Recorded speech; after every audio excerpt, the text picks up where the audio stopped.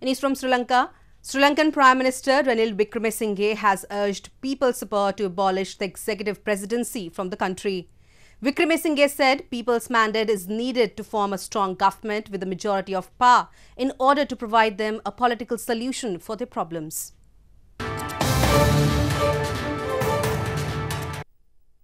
Sri Lankan Prime Minister Ranil Wickremesinghe has urged people's support to abolish the executive presidency in the country.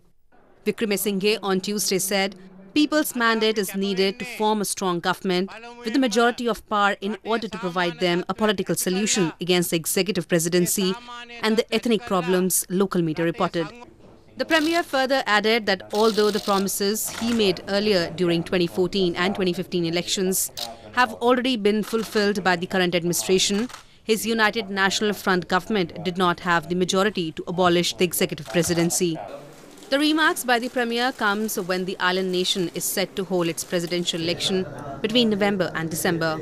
President in Sri Lanka is both the head of the state and head of the government. Since 1978, most Prime Ministers have served as mere deputies of the executive presidency, while at times served as the de facto head of government.